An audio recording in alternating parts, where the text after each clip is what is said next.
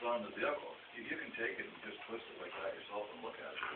And if it has like more than 10 cracks per inch, it's junk. This is junk anyway. It's like regular deep cracks. So the reason you'd want to replace this for sure is this drives the entire system now in the car. It drives the water pump, the alternator, it runs off the crank. The crank is the main horsepower producer to twist this belt, so it's driving the alternator and the water pump. So if it blows and you're on Highway 401 on a Friday night, rush hour traffic, holiday weekend, your smoke, it'll overheat the car.